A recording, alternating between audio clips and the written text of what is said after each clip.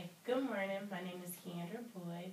I'm a student at North Carolina Central University, and I would like to thank you for participating in this professional interview. You're welcome. Okay, let's get started. All right. Can you please state your name? My name is Ty Bryant Rochelle. Okay, and what is your current position?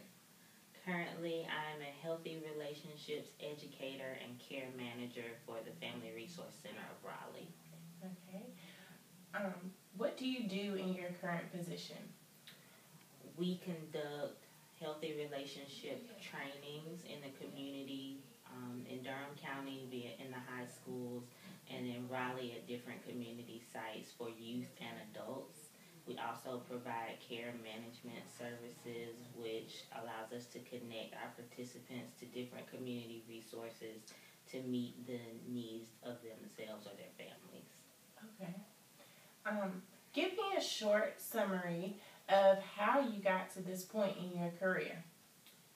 After graduating with my undergrad degree from North Carolina Central University in 2006, I worked for a few different nonprofit organizations in Wake County. I worked on different topics from diabetes prevention to mental health education to mental health service provision.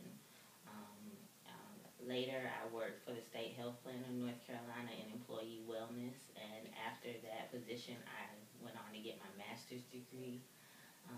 I finished that program and graduated from that program in May of 2014, and then in July, I started here at the Family Resource Center. Sounds interesting. Did you do internships before you began working? I did. I kind of made up some internships because it was hard for me